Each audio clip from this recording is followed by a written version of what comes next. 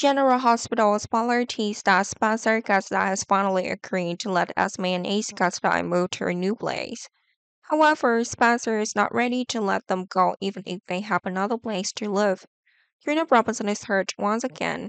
It turns out Spencer is also cheating on Trina. Spencer loves Trina, and that's true, but Spencer's heart isn't just for Trina. In fact, Spencer also loves Esme, but Spencer doesn't dare admit it. Most recently, Spencer said that Trina is a number one in Spencer's mind, and Trina was very happy with that statement. Trina affirmed that she loved the right person and that Esme and Ace were second only to Trina.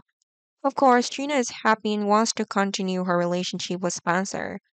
Spencer is ready to let Esme live after both Laura Collins and Kevin Collins agree to it.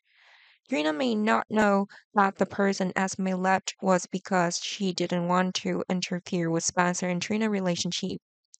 Trina also didn't know that Esme had actually developed feelings for Spencer and wanted to cover it up. When Esme actually moves away, Spencer will obviously feel empty and regretful. Spencer would do everything to make sure that Esme and Ace stay within Spencer's sight. Esme will announce that Esme's new residence is the apartment above Kelly's house. Of course, Kelly Spencer had rented the place out cheaply, and the place was large enough for Esme and her son to live.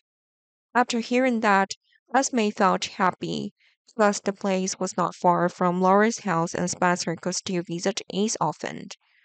However, this was too distant anyway. Spencer would not be very pleased with having to move and had to ask Esme for advice before he could go see Ace. Polly is about to own half of the metro building again. Nina Current decided to sell the place after being forced by Michael Currento. Polly doesn't know the exact reason, but Polly will buy that place cheaply. Polly will do everything possible to make money. Of course, for now, Polly has to borrow Michael or Dugan.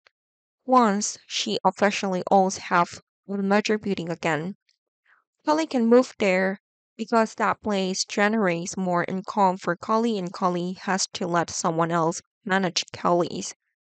Polly cannot manage both places at the same time. Of course, the work is too much, and Polly announced the recruitment of a new manager. Spencer would hear the news.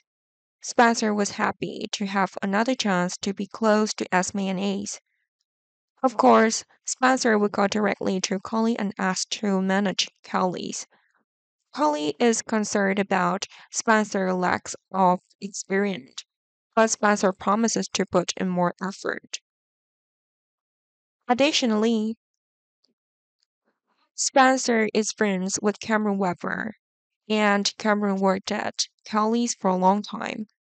Spencer will learn from Cameron's experience through communication by phone and social networks. Kelly then trusted and entrusted Kelly's to Spencer. Spencer's exact purpose was to be close to Ace and Esme again. This time, only Spencer and Esme were there, and Trina would have never imagined what would happen between those two. At some point, Trina became suspicious and suddenly went to Kelly's, and there Trina found Spencer and Esme actually in bed together. Of course, Trina and Spencer's relationship will officially end soon after.